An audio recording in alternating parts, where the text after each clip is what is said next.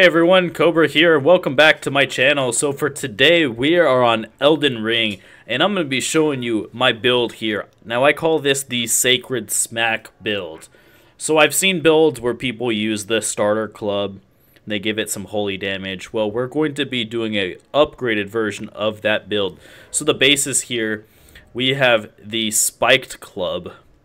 So essentially, the normal club deals straight physical. This club deals physical with a passive blood loss buildup of 50. So it's just a slightly better version of the club. Damage-wise, it's slightly better for physical if I left it on all physical. But I now have imbued these both with Sacred Slash, or Holy Slash, which is the Ash of War, which gives these holy damage. So this is what we're doing here. We deal physical, we deal holy, and we deal blood loss to enemies. So looking at this, just normal, current damage, I have 628 in my right and 610 in my left. That's because my right is plus 25, my left is only plus 24. But if I do this and I use my ability here, you can see it starts glowing. And then you can see now the damage in the left armament has gone up to 700. So we'll do this with the other one here. So now both of them, I've got 718 and 700 here. But to add this even better, we'll add Flame Grant Me Strength to get a little bit more physical. And Golden Vow to get some more holy damage. And now let's do this again here, where we get holy on our weapons. And we're now looking at 888 and 866 damage. Now, that's a decent amount of damage, but you also have to account for the fact that it still is decent for Poise Break. And on top of that, it has blood loss buildup. Now, I'm currently level 127. Everything that I have equipped currently is base game. I am in the DLC. I can show you here. I killed Berlana fairly easily, which is the second, rune holder, I believe, in the DLC here. So this build holds up pretty well. You just have to make sure that you're getting those buffs, and if possible, to proc that blood loss. Now, this especially goes well with a Mimic tier. Where's my Mimic tier? Because then you have double the people dealing blood loss, so that works even better. Now, just to show you what equipment I have on, I'm just kind of wearing the heaviest, best armors that I have. An option for the helmet, I do not have this because I missed this in the quest, but Var's White Mask to increase blood loss or damage when blood loss is in the vicinity, so when you proc your bleed, it'll then get even stronger. Now, in terms of talismans, I'm using Radagon Sword Seal to boost my stats by 5 each, or roughly about that. Crimson Amber Medallion +2 to give myself an extra 120 health. This one, I tend to switch between these depending on what type of damage the boss deals that I'm fighting. And the last one, Erdtree's Favor, to get a little bit more equipment, or equip load, stamina, and maximum HP. So these are what I'm using here. Now, if you don't know where to get the +1 variant of the Erdtree's Favor, it's going to be down beneath here, down near the Underground Railroad, in the Subterranean Shunning Grounds. Forsaken Depths, I believe, is the place. You're going to fight Moog, the Almond King, and that's where you're going to get it, in a chest that's in that room. Now, it's a bit of a maze there. I know there's some videos that'll show you how to get that. That's how you get that one. And then the other one, the Crimson Amber Medallion +2. That one is actually pretty easy, and it just happens to be right here. So once you defeat Malekith the Black Blade, you're just going to come to the Leyndell Capital of Ash, which is where it's pretty much going to spawn you. And right here, there's a hole. You're going to want to come over here and look down. You want to fall onto this platform.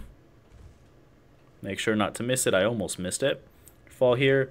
And then you can see there's a little teeny tiny bar here you're going to want to fall onto. And this corpse right behind me, this is where you're going to get it, right there. That's where you're going to get that. Now, these are just the ones that I use. I'm sure other people are going to have others. If you want to go for straight damage, you've got a few other things, such as this one, which will increase holy attack. So let's see what our stats are looking like if we put that on here. Let's drink one of these. We'll activate our enchantments here.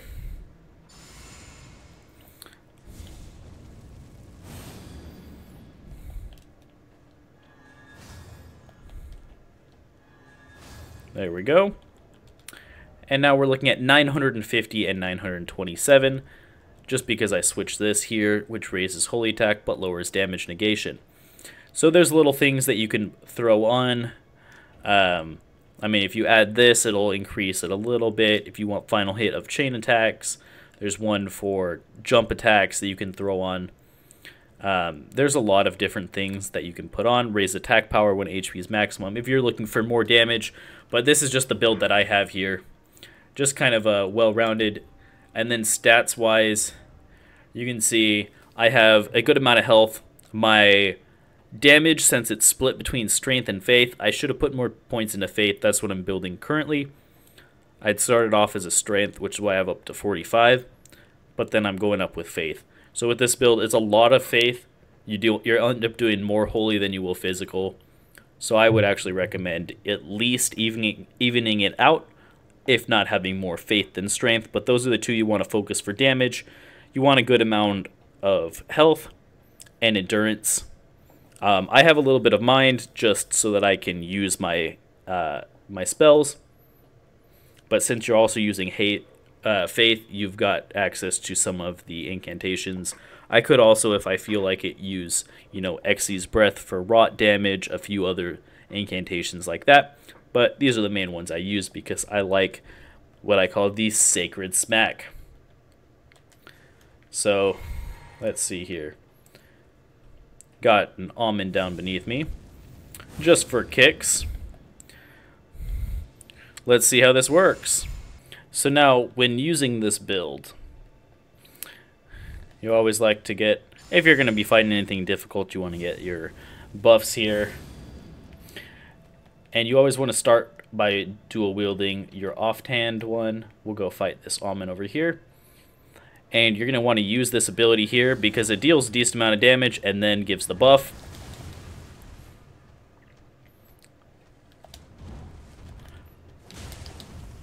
You can see he takes a good amount of damage from that. We take good damage too, though, because we have the things boosting the damage taken. But if you can't get to him, you always have more of these sacred slashes here. That's part of why I like having a lot of FP. But so you deal good damage. I mean, I'm hitting for about 1200. You can see, yeah, this is not even with everything on. This is hitting for 887. So deals a pretty good amount of damage, and then with things that have a lot of health, you've got the bleed proc as well. This gets you through a lot. Now, if you have a boss that has holy resistance, you still have the physical and the bleed to get you through it. May not work quite as well, but it can still do that. So this is my Sacred Smack build. Hope you guys like it. If you have any other crazy builds you want to see me try, let me know. I'm happy to try dumb things. I'm thinking about making a cannon build to see how far I can get using one of the cannon bows. Well, I guess not considered bow. Ballista cannon things that are here, because I know there's now 2 of them in game. So if you want to see that, let me know, and I'll see if I can get that for you guys. But please like and subscribe. The more support I get from this video, the more videos on Elden Ring I will keep making. So please watch, share with your friends, and I'll see you guys next time.